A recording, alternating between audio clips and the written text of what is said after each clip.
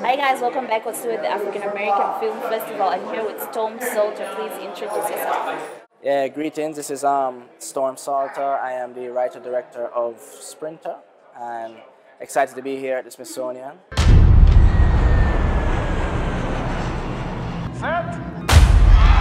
With a film like this, with this scope, we had certain things to deal with, shooting races, etc. But at the end of the day, you have a bigger team, you have more things to think about. It gets more complicated, but in the same way, sometimes it gets easier because I know what I want more. I know it fast. I have the tools to achieve it. The film is very Jamaican, and what I do believe, though, that what is local, the more local a thing is sometimes, is the more global it can be, because everyone can relate to something about their neighborhood or how they grew up or their space that might seem very culturally specific, but everywhere in the world has culturally specific spaces. Anywhere you live, you have a culture within your space.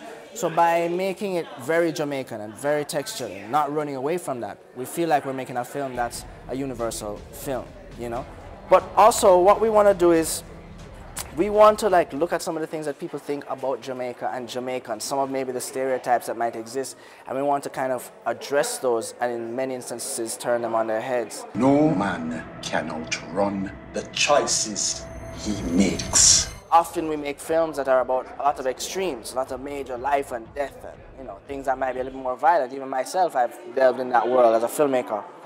But what we really want to show is a modern Caribbean family, a real family that is, working, educated, just getting it, making it all happen. A real, regular kind of middle of the road family. The families that are really, in a way, the engines of all of our countries, And by showing something so simple, by showing, it's not like the kid, if he doesn't win the race, he's gonna die. No. His wants and needs are way more mirroring of just the average person. And for some reason, when you're making a film like this, and especially if you're making films about people of color like this, that are just thinking about more average, natural reality, it's kind of radical in its simplicity, you know what I mean? Because people expect things to be so extreme all the time. And even, as I said, visuals coming out of Jamaica has often been extreme, and I think by keeping it more in the world of reality, it's a bit more radical. Akeem, there's no shortcut. Sometimes people, to create drama, you suck out a lot of the color, and you turn up the contrast, and you punch up the grain, and I like that. I appreciate, Australian crime films and these things that go for that, right? However, I always think, as much as we're making global stories, let's lean into the things that are powerful about where we're shooting. Let's lean into the color and the saturation and the richness and the greens and the sunset, let's not run away from that to make it more dramatic. Let's not, we don't have to turn it up till it look over the top, but let's embrace the color of the Caribbean, because that's why we're there and that's what we're doing, and that is the world we're living in. We've seen the involvement of African American actors in the film, and that makes it so diasporic. How important was it for you to incorporate them in this film? I just feel like the Jamaican experience, Jamaica is so wrapped up in the history and the world of the Americas, you know what I mean? The Jamaican immigrant story, and the fact that there's so many Jamaicans everywhere, and they don't lose the connection. So we are all super interconnected by our people and by how our people move and where they go to.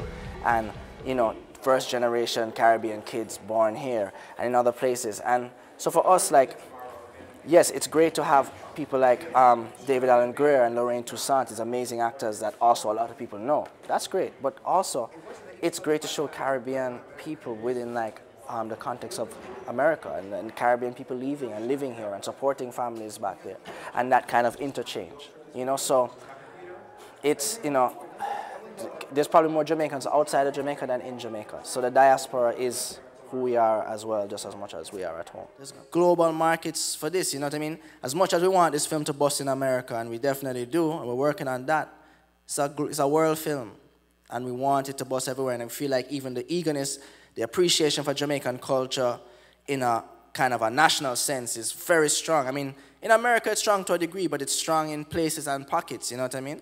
And there's other parts of the world where, from you said Jamaica, it's a vibes, right? So we want to get the film in front of those audiences big time.